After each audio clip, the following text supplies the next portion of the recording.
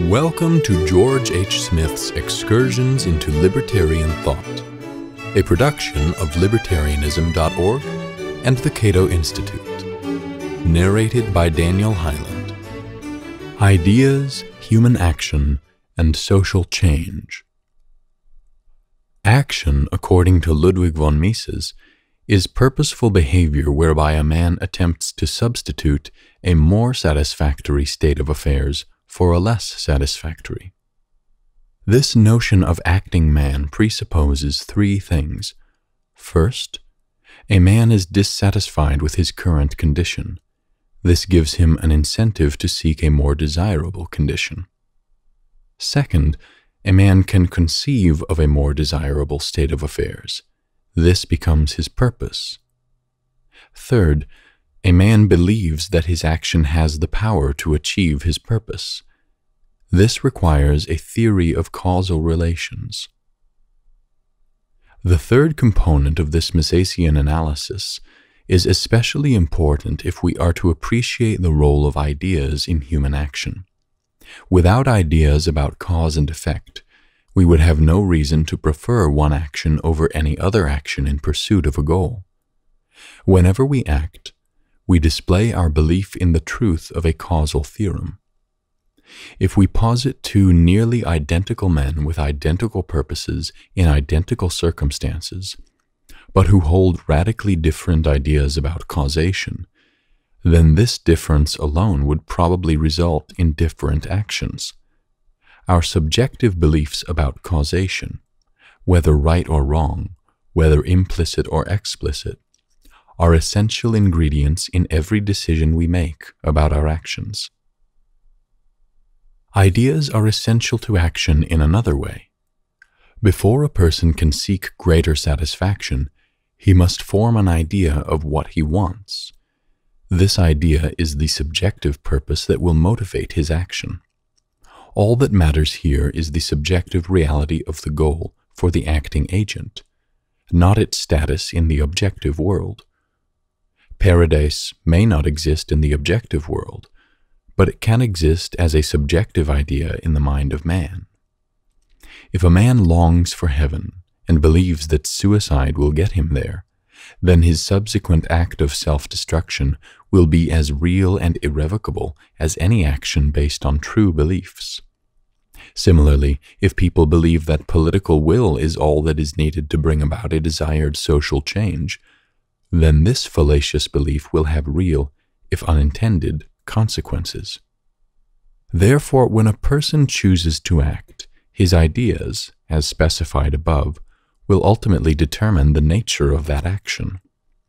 In contrast, it is often said that interests are the fundamental determinants of action.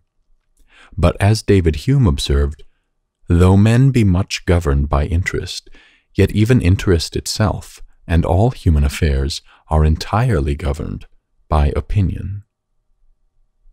Hence, to say that all men act from self-interest is a barren truth, because we cannot possibly know the unique configuration of ideas and beliefs, the personal opinions that determine the meaning of self-interest for each individual. Likewise, any theory that grants a privileged status to economic motives will be true only if it is trivial. Economic behavior pertains to the allocation of scarce resources, but this describes every human action. Every action entails allocating scarce resources, our time and labor at minimum, in order to substitute a condition that we value more for a condition that we value less.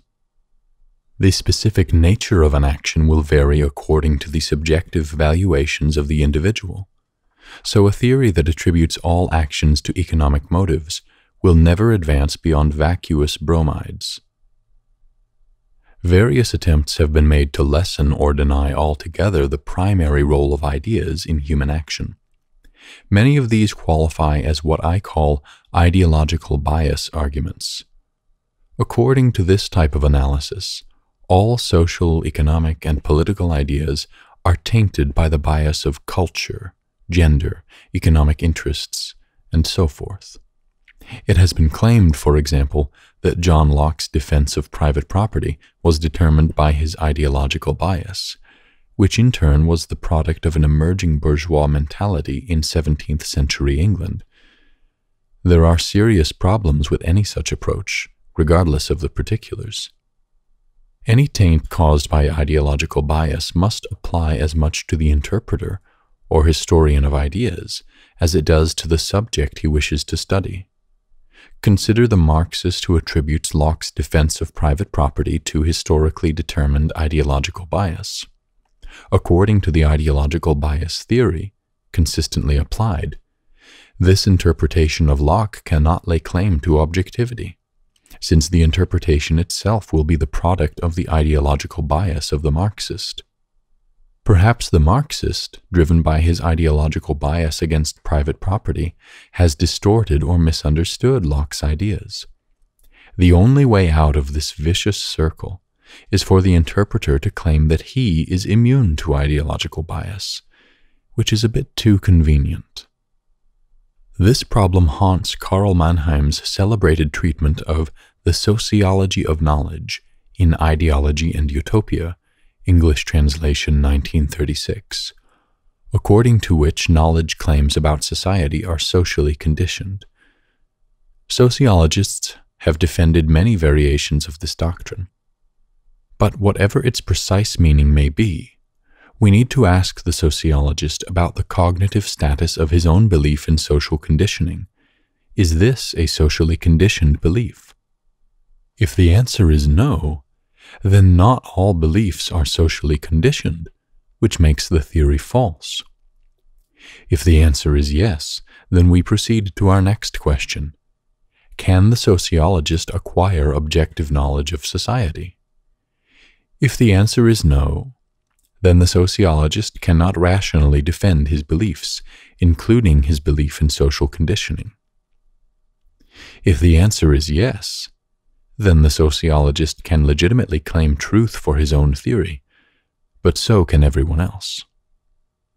The ideological bias argument resembles the old approach, common throughout the 19th century, that ideas merely reflect the spirit of an age. But all such arguments prove nothing because they prove everything. There is nothing that cannot be explained by this approach. Every idea, every theory, every argument reflects the intellectual culture of its time in some way, if only through the conventional language it uses.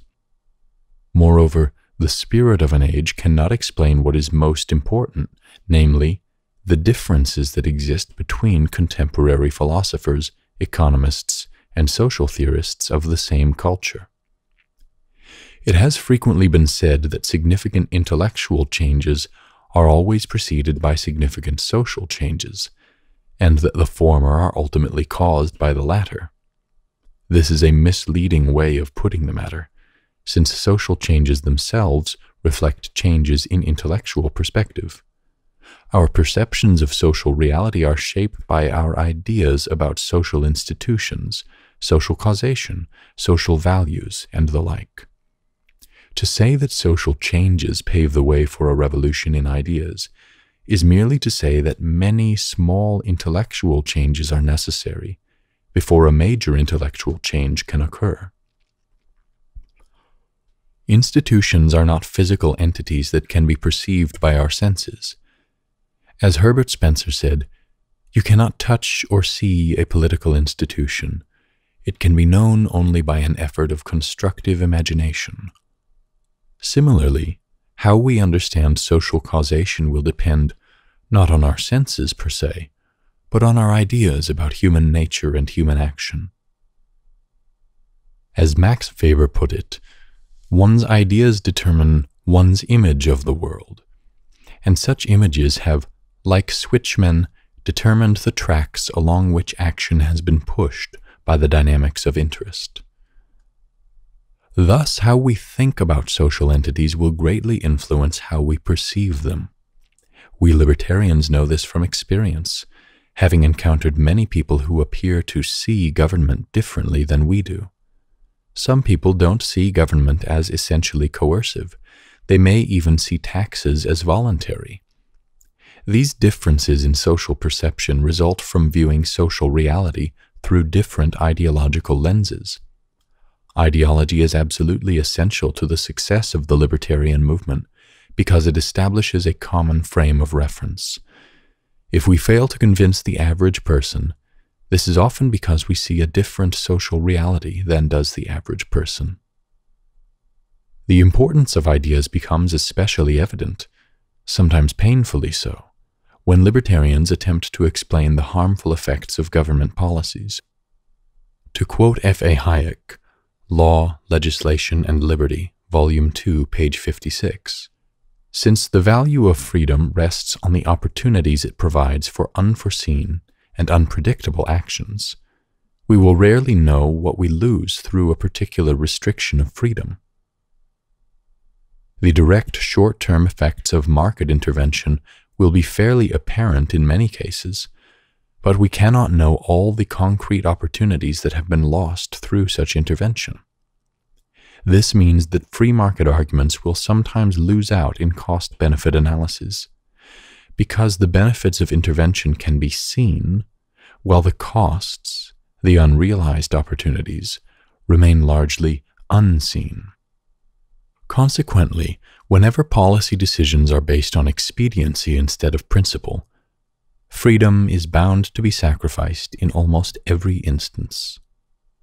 Hayek, page 61, continues, "The preservation of a free system is so difficult precisely because it requires a constant rejection of measures which appear to be required to secure practical results, on no stronger grounds than that they conflict with a general rule, and frequently without our knowing what will be the costs of not observing the rule in the particular instance.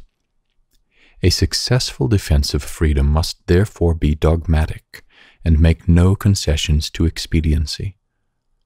Freedom will prevail only if it is accepted as a general principle, whose application to particular instances requires no justification." The significance of the foregoing points for the libertarian movement can scarcely be overestimated. The world of social interaction consists of far more than the physical movements of human beings. It is ultimately a subjective world, one that is filtered through ideological assumptions, premises, and prejudices. The social world is constituted by the ideas that people have about it.